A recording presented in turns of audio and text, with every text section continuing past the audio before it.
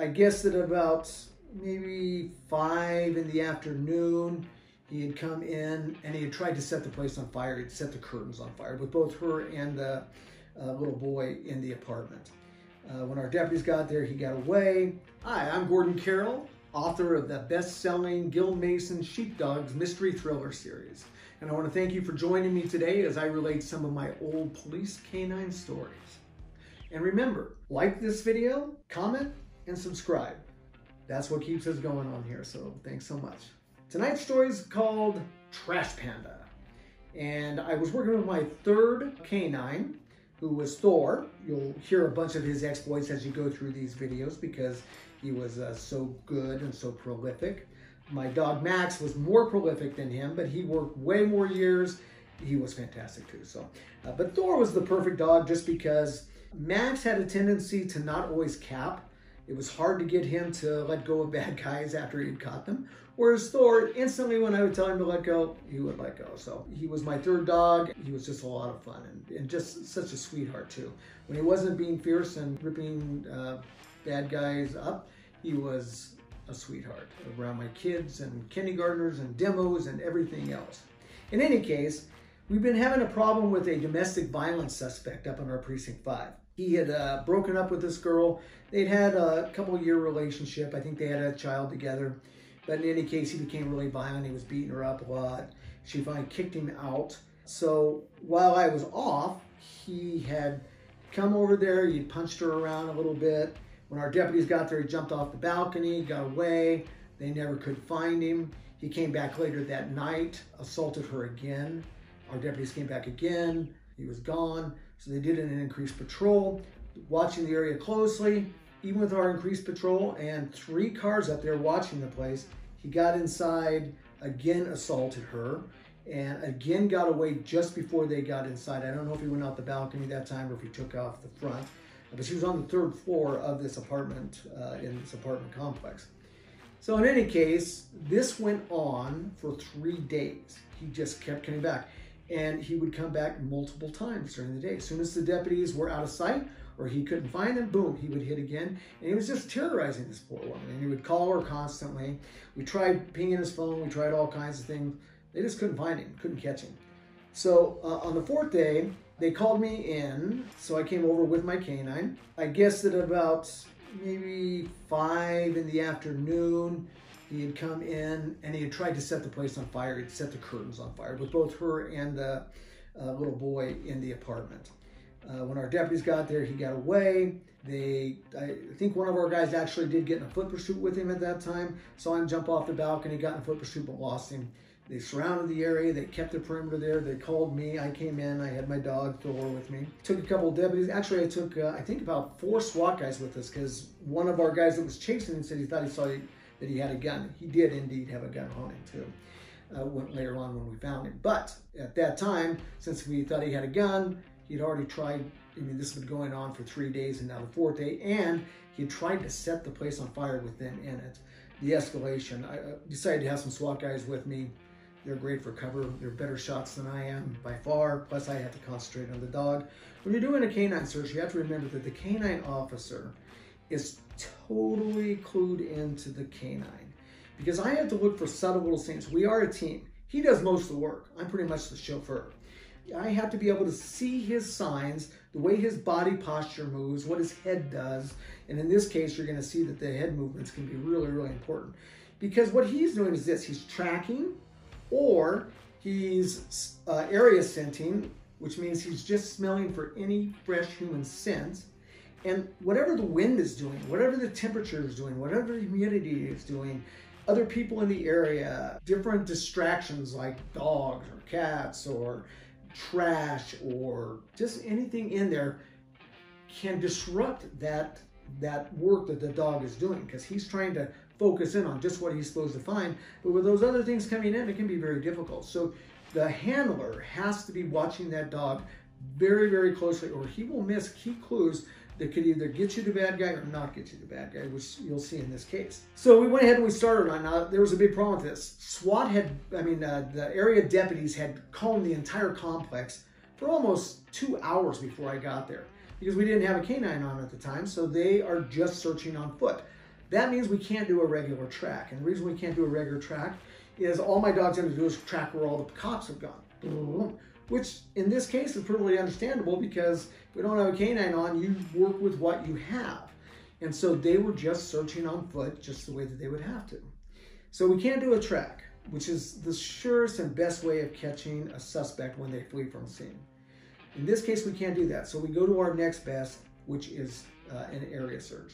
And in an area search, what the dog is trained to look for is any fresh human scent. Now, if the bad guy's nice enough to leave us something of his that he just dropped, like his hat or gun or a nice sample of DNA evidence, then we could have the dog smell that in a bag, and then he's going to primarily look for just that suspect. However, you usually don't get that nice of a setting. What you usually get is the guy took off, he went that way, maybe you have that, or he just took off, we don't know where.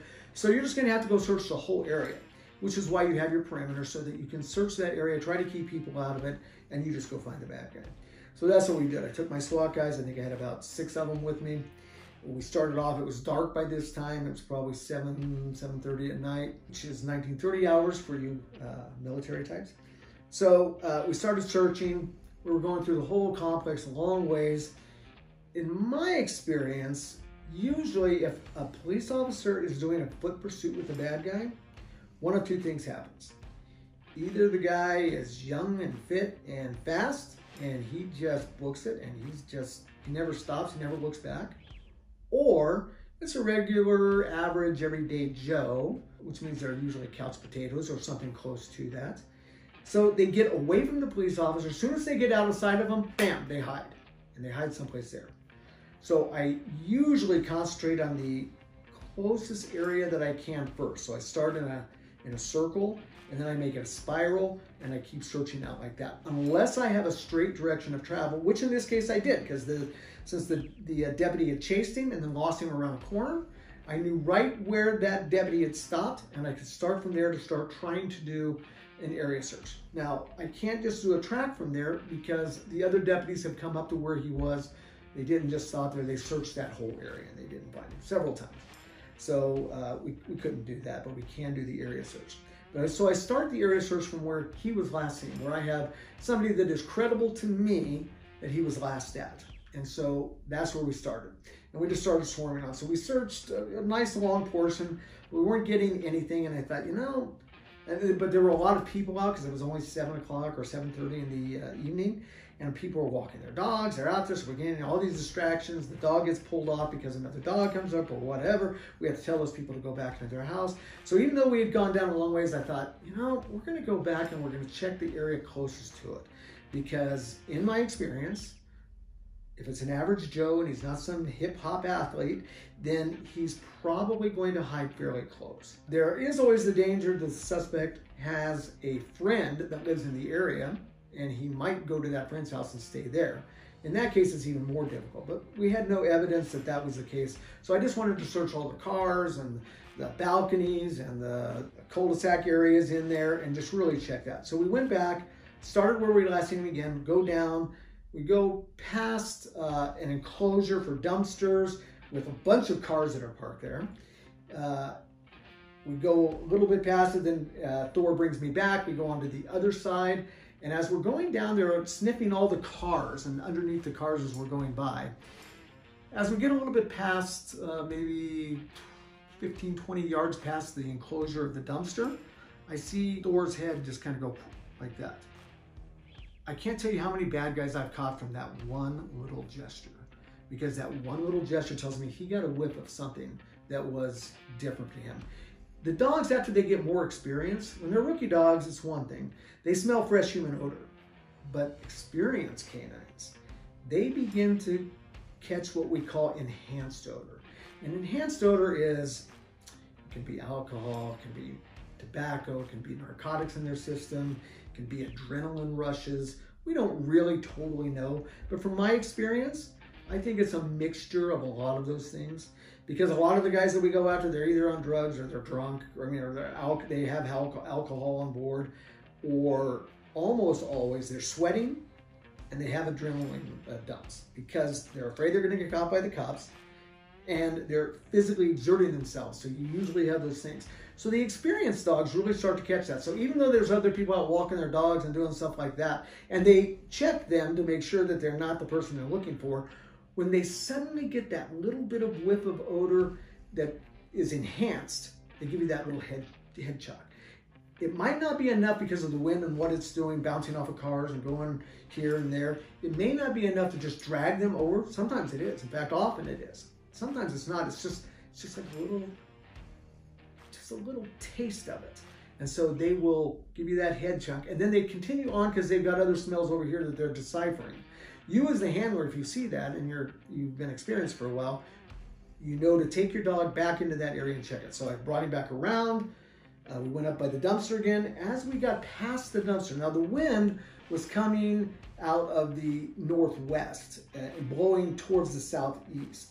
So in canine, the wind direction and the humidity and things like that are paramount to us, because if you don't have your dog in the right area for the wind, then he's not going to catch their scent. So as I got past the enclosure, remember that when he first picked it up, he was south and east of it. So this time he was south of it and east, but he was further down. And the reason was I had to get far enough down to where that scent could still linger over.